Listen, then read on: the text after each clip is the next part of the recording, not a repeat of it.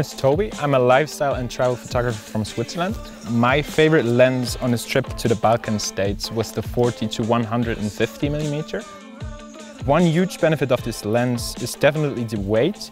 It's super light, so you can bring it on all the hikes you want. This lens has the aperture f2.8 and it has a super fast autofocus, which is really nice to shoot animals or landscapes.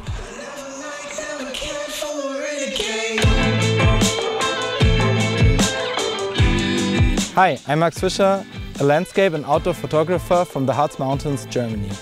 My favorite lens on this Balkan trip, it's the 12-40 2.8 Pro lens by Olympus. I basically had this lens on any location we shoot it at on this trip because of its wide range of usage, from landscape photos in a wide angle situation up to macro photos from insects.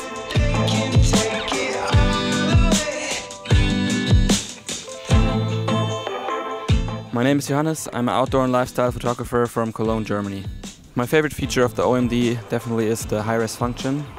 Perfect feature for landscape photographers because you're able to carry a lightweight body and still capture high-resolution images of 40 megapixels.